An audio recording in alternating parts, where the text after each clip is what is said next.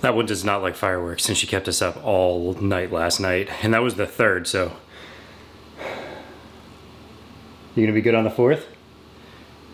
We're not gonna sleep tonight. Little parade set up here on the 4th going down. Pretty cool, it's kind of right outside the apartment complex.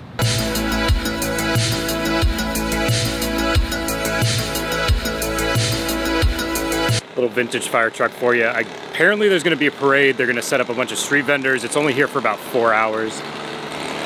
Doesn't look very far along, but it's supposed to start in 2 hours, so we'll see. Let's fast forward.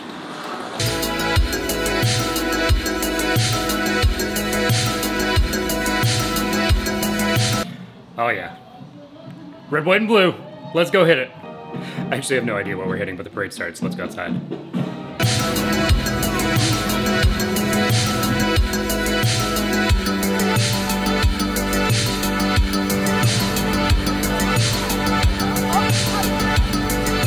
Hey, how much do you love 4th of July?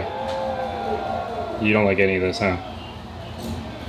Beautiful day here on the 4th of July. Definitely the clouds burned off. So what we're taking a look at today is the Canon RF to EF lens adapter with the drop-in ND filter. I don't have the polarizer, and I definitely did not buy the clear filter replacement that you can put inside of here.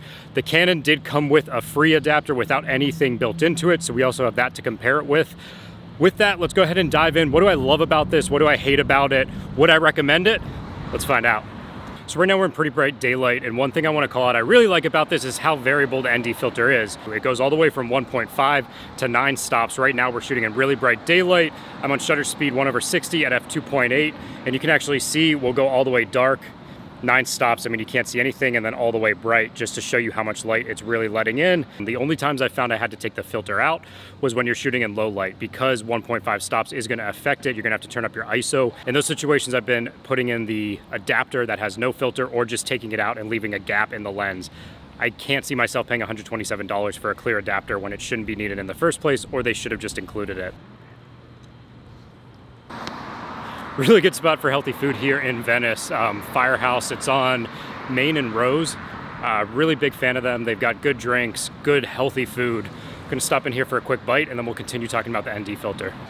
I wanted to get one thing. Thank you.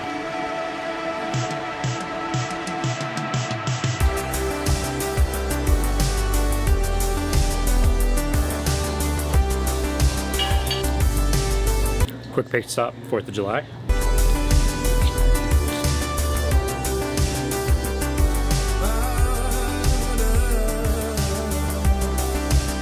All right, so we got refueled. We got some drinks for later during the fireworks. Gonna head down to the park right now, try some long exposures during the daytime with this ND filter out. I think we'll be around 7 to 9 stops. We'll try out a few different ones on both the fountains we have down here. So there's kind of a waterfall one and one shooting water out of the ground. See how it does. See you guys there.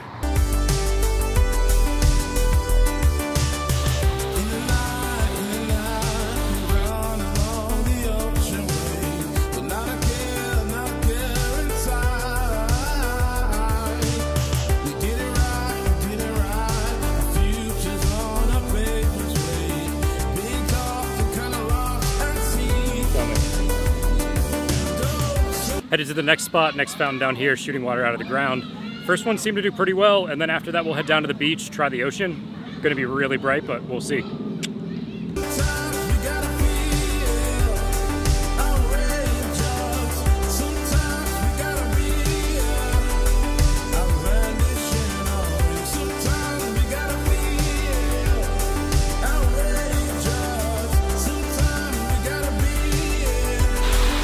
All right, so what we learned is it seems like in bright daylight right now, you're not gonna get much brighter than this. You've got water, it's reflecting the light right into it. You can only go about 1 second on all the way, I'd say about ND8 to ND9.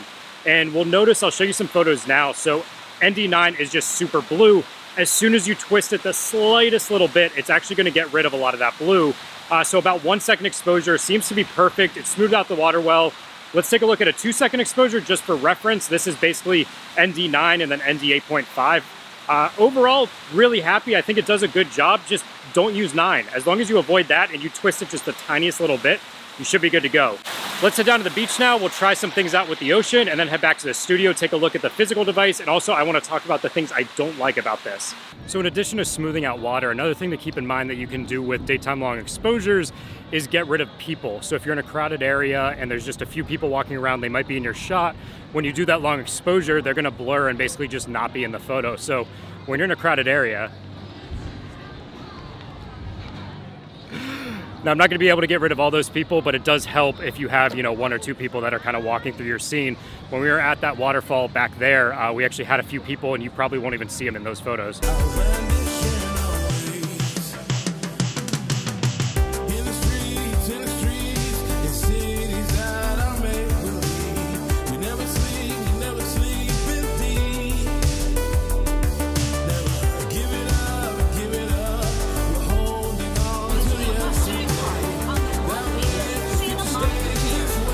I do not do well with crowds.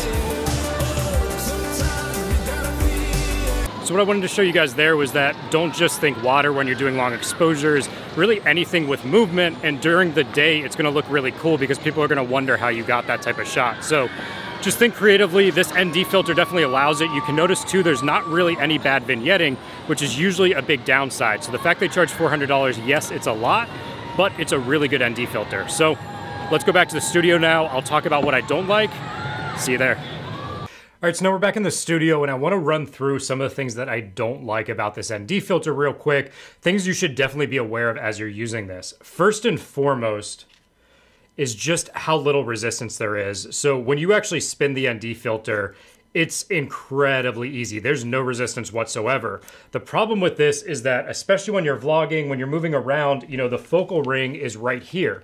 So as you're twisting things, there's many times I'm simply just bumping it, whether I'm filming, whether I'm between scenes, and all of a sudden it's completely changed my settings on the ND filter. It would have been really nice if they did something like just had a way to lock it in so I can set it to whatever stop I want it to be at and then just lock it, or if it just had some more resistance. It's very easy to twist, so something to be aware of. You can get around it, but I do find myself constantly knocking it out of place, sometimes when I'm filming, unfortunately, other times when I'm not filming. Next up, and this might be my biggest complaint, I kind of mentioned this earlier on in the video, when you take this out, right, so we walked from outdoors to indoors now, and so we don't want the 1.5 stops this is going to produce.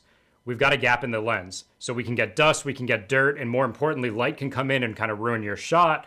It's $127 to buy the clear filter for it. It has a piece of glass inside of it. I have no idea why, because at the end of the day, the EF to RF one that comes with it, that's $100, has no glass inside of it. So all you really need to do is weather seal it, block out light. It should have been a $5 to $20 adapter. Really bugs me they didn't include an adapter to cover this up just for free when you spend $400 in the first place on something like this. It is nice you have the other adapter, but now you're constantly swapping things. It gives you room again to get things dirty, to drop them, damage them.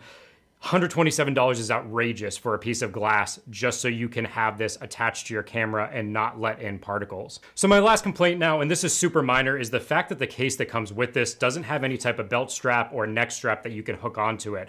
That would have been really nice, especially since we're going to probably be swapping these, so that way if I don't need the ND filter, I'm going to put on the regular adapter. There's no way to attach this. So this is just gonna kind of be loose in your bag. Something to be aware of, again, incredibly minor, but the fact that they're gonna include this, I can't imagine it would have cost them that much more to put a belt strap on here.